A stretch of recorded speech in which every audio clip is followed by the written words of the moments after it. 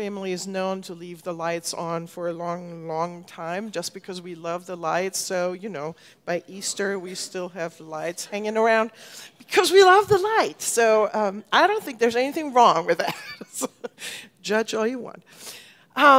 The other thing that we see are, you know, a variety of nativities in our front yards. And so there's the Holy Family with Mary and Joseph and baby Jesus in the manger, and the shepherds are there, and the animals are there, and 3 wise men are already approaching, although a little, you know, it's kind of preemptive. But anyway, so they're already there. And then there's Frosty leaning over, looking into the crib. Or, you know, there you have little baby Jesus in the manger and Mary just kind of tenderly holding Jesus, you know. And there is Rudolph and Dasher and Blitzen and Donner. Yes, so we invite a bunch of characters into our Christmas life, right, into our front yards. You know, the one person you never will find on a front yard setting like that? John the Baptizer. You know, he was kind of an odd character with dressed in camel hair. Now, Luke doesn't tell us about this, but, you know, Matthew doesn't forget about it. He just makes sure that we know who John was and what he looked like. So, you know, he's a little bit on the wild side. That's camel hair thing. I always kind of try to imagine what that looked like. And he had a big belt around him. And then maybe this was the pre-Santa. No, just wipe that out of your... And then, yeah, he ate locust and wild honey. You know, it's just like, we like the kings, right? They bring, you know, frankincense, myrrh, gold. Well, now that I think about it, I would prefer honey over frankincense. But anyway, you know, the kings come dressed nicely. John, not so much. And so John is just not like the cuddly character that we imagine in that scene of the birth of Christ. But John speaks to the people in a way that I wouldn't dare to. Because, you know, he says, "You brood of vipers!" Well, that's, you know, imagine a bunch of people were lining up outside of Westminster, trying to come in to be baptized, you know, and I can just see all of us like, yes, yes, yes, this is awesome, look what's happening. And, you know, and imagine Pastor Jeff and myself standing in there and saying, "You brood of vipers!" I think we would have some visitors the next day. And they won't be the wise man. There will be the district superintendent and the bishop and the chair of the Committee of Clergy Excellence, and there will be, you know, questioning our sanity and whether we need to go home and discern our call a little bit. So that seems like an odd start to a sermon. This is what John is doing. He's preaching a sermon, and he's preaching to the crowd. Luke is the only one who actually says that he's preaching to the crowd. In all the other Gospels, you know, John is described as preaching to the tax collectors or to, you know, the Pharisees, a special group of people. But no, in Luke, we hear that John is preaching to everyone, and that's us. We're all part of this. So John starts with this, you know, yelling insults at people. It's one way of starting a sermon. But I thought about why he would do that. And I think what John is truly concerned, and he's passionate because he loves his fellow people. He wants them to be better. He wants them to walk the walk that God is asking us to walk. He wants community. He wants for us to love one another. So he's pretty insistent on this. And you know what happens when we can see our loved ones going in a direction where we know this ain't a good thing and they need to stop? We kind of get anxious and we get fearful and we get loud and we start yelling. There's a good example that might soon be happening in my house. So, you know, as my daughters are, as Isabella even told me lately, approaching driving age. my anxiety levels are rising. Actually, not proportionally, but like this, exponentially. So, I imagine us, like, Julia and myself sitting in the car, and I'm sitting in the passenger seat, and I cleared that with her, by the way, so, don't go over and console her, she's okay. So imagine, I'm sitting in the passenger seat, and she's driving, and I'm supposed to teach her, and I will say, all right, Julia, so when the light turns yellow, we slow down. We slow down. Slow down. Julia, stop! We get anxious. We don't want our loved ones to get hurt. And I think that's exactly where John is. John does not want us to continue to walk that walk. And he gets people's attention. They're concerned. They're like, all right, you scared us. What shall we do? So the people literally ask, all right, what shall we do? And John says, those of you who have extra, share with those who don't. That seems like a simple concept, I would say.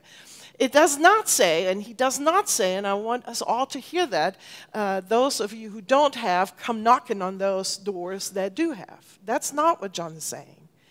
John is appealing to those who have to give to those who don't have.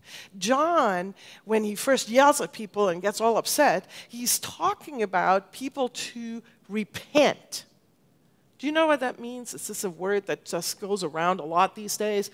But repentance is actually a real simple thing. It goes like this. I'm walking this way, and now I'm repenting. I'm turning around. I could discontinue the walk that I've been on.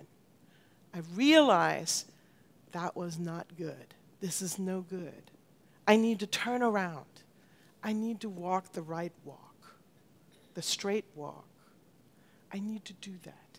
And so, it is kind of important that we get this. That's why, John keeps going on this repentance thing.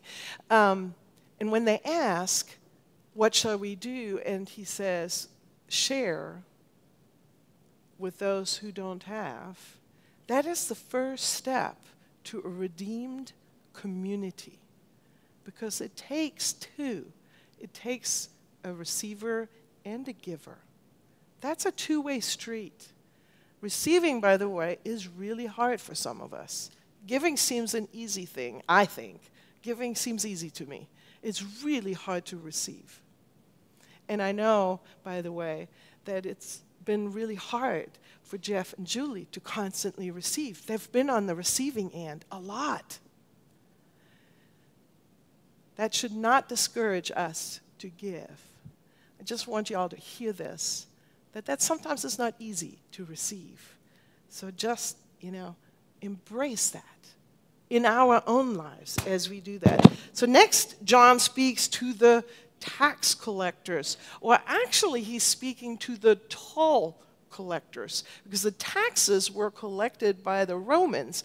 The tolls were collected by those who prepaid for the right to do that. It's kind of an interesting way of going about it. So these are actually the people from the community. They have prepaid for the right to collect tolls in the toll houses and at the side of the street, and that kind of breeds corruption, wouldn't you think? That's very easy to walk the wrong path. That's very easy to ask for more than you're supposed to ask for in tolls. And that is exactly what John is asking them to do. That is exactly what John is asking them to do. Remember Zacchaeus when he was in the tree and Jesus met him, and he promises, he was such a toll collector, and he promises that he would no longer do that, demand extra from the people that he shouldn't ask for. He says, I will give back everything that I asked for, actually, extra. So this is, so the third group that John is talking to are the soldiers. Now, these are not Roman soldiers. These are mercenaries. These are people that receiving pay to do the dirty work, so to speak. And they actually might be the ones that are protecting the toll collectors. So there's a whole circle going on of bribery and all that stuff that we don't like to do, shouldn't do. And that's exactly where John comes in and says, don't do that anymore. Don't steal. No extortion. It is amazing, if you think about it, how John preaches like a revolution of new ethics. In the old days, when people were to repent, they would put on sackcloth, and they would put ashes on their head, and they were beating their chest. That was repentance. But John says something different. John says to love your neighbor. John says, you are the one who's acting to build community, to build relationships. This is what God is really asking us, to love one another, to love God, and love one another. There it is, to love God and to love one another. It's such a simple symbol, but I guarantee you, you will never unsee what I just made or showed you. To love God and to love one another. It's like the mission of Westminster. Love God and make friends and serve others. This is exactly what John is preaching right here. Well, in his last part of his sermon, John speaks about that he is not the Messiah. This could be an easy trap, right? Have you ever been in the position where you're mistaken for someone like, oh, here's my gift for you. But it was actually for, right? So this is kind of a weird situation. But what does John do? John is humble. John reacts with humility. He models a way of life. He models the new ethics. He models how we should be. He could have easily said, yeah, bring it on and bring some gifts. But he didn't. He answered with humility. He knew who the king is. He knew how to answer and who to answer to. He knew. So I'm thinking about what is the conclusion of what John is telling us. I want to come back to this idea of Advent. I've been talking about this a lot, and many of you receive my daily emails with devotionals by you. Today, we got Bruce's devotional, which was beautiful.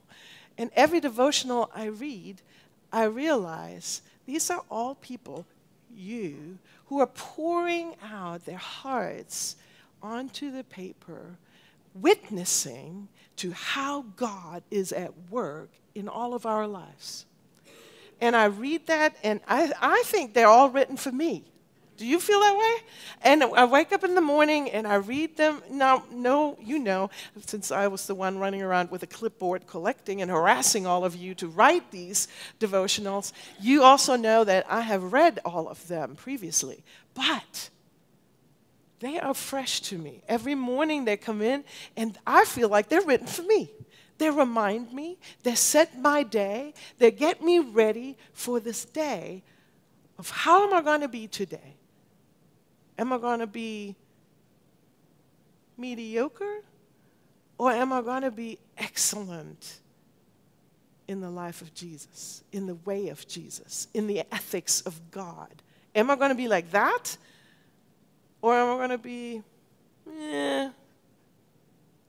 this is as much as I have to do, so that'll do. Or am I going to be like that? John is reminding all of us to be like that every day. And you all are reminding me, giving me this extra little, yes, I can do this. Yes, it gives me courage. It gives me the strength to do it and to be there. Am I going to fall short? Oh, you betcha. Houston traffic, what can I say? Biggest trap ever. And the potholes and all that. Anyway, I'm not going to go there. Just not going to go there today. Advent is at the beginning of the church year.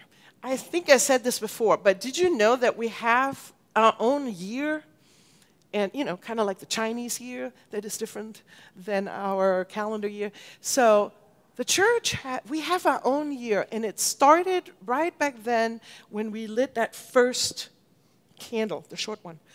I hope they're all going to make it. It was right then when Advent started. And Advent seems so close. Advent, by the way, means coming. So naturally, because it's so close to Christmas, we think Advent is talking about the coming of a baby in Bethlehem. Yes, kind of. The focus that Advent is about is the coming that Jesus promised us will happen, the coming again. And John talks about this, and it sounds kind of scary, this coming again, with judgment and fire and all of that. That sounds kind of scary. But if you really think about it, we like to think about the baby in Bethlehem because we already know what happened when the baby came. We know what happened when the Word became flesh, when God walked amongst us. We know that that brought peace and joy and just love. We know that. So why can't we take that lens and look at that coming with the peace and the love that comes knowing about what has already happened? Why would we think this would be scary over there? This was great. This is still God coming again. Why would God, who promised us over and over and over that I will love you forever, unconditionally, I will love you, I know who you are, and I will love you, I made you, and I will always love you. Why would that God be scary all of a sudden? The phrase, do not be afraid, shows up a lot in the Bible. That should be kind of a sign. It doesn't say, okay, scary angel, ooh. No, the angel says, do not be afraid. Fear not, as I remember. Well, yes, John kind of scares us a little bit. And I think he does that out of love. I'll go back to that. But sometimes, we live in a world that uses fear a lot as motivation. And I think we're all a little tired of being pushed by fear. I speak for myself. I'm really tired of being afraid. I don't want to be afraid. I don't want to fear what's coming. Because, as I saw yesterday, the beautiful thing is that we shall all meet again. That is the story. We shall all meet again. That's what's over there. There's nothing to be scared about. This is the hope. This is what we know. This is what Jesus preaches. This is what John preaches. We will all be together again. So there's no reason to be scared. I will say, I talked about these devotionals, your devotionals before. But on Wednesday morning, I woke up and I read a devotional. And I thought, I could just read that devotional and not preach a sermon. But I know you'd be disappointed if I hadn't preached anything and just read. But I will tell you, a little child shall lead the way. That too is scriptural. So listen to the words of Miles Kelly, who touched me. When people are making bad choices, the people that fear God and obey His commandments will be light over darkness. Wow, how can so much wisdom come out of a 10-year-old? 9-year-old, not even double digits yet. Wow. Over time, the light can spread to other people. when Jesus Christ returns, the light will shine on everyone. Praise be to God. Amen. Let us pray. This little light of mine, I'm gonna let it shine. This little light of mine, I'm gonna let it shine. You can sing with me. This little light of mine, I'm gonna let it shine. This little light of mine, I'm gonna let it shine. Let it shine, let it shine, oh, let it shine. Hide it under a bushel, no. Oh, I'm gonna let it shine, I'm gonna let it shine. Hide it under a bushel, no. Oh, I'm gonna let it shine. Hide it under a bushel, no. I'm gonna let it shine. Let it shine, let it shine, let it shine. Friends, you've heard the word. You have listened to the Holy Spirit who's been whispering in your ears. I can see it on your faces. You've seen and heard and you've experienced. And now is the time for us to respond.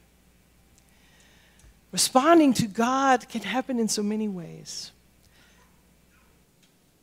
We respond joyfully to God with the things that we have been blessed with. Isn't it awesome that God has blessed us with so many things? Most of us had already had breakfast and coffee. Most of us have slept in a bed today. Most of us have been able to drive a vehicle here. Most of us are so blessed that we can be together in a warm space when it's cold outside. We're blessed. So now is the time to respond with our tithe and offering to joyfully acknowledge and give thanks to God for what we've been blessed with. At the same time, we pray to God. We speak to God together. We can do it one-on-one, and I'm hoping that Tiffany and Jorge will pray with our friends in the back. They are. We can do that, or if it's the time for you today to join this church, to be a part of this community, to praise and worship God, to serve others, to love one another, to make friends, then please come and be with me and Pastor Sandra, and we would love to talk to you about what baptism is and what it means to join this community. We do all things as we stand as able and sing what we believe.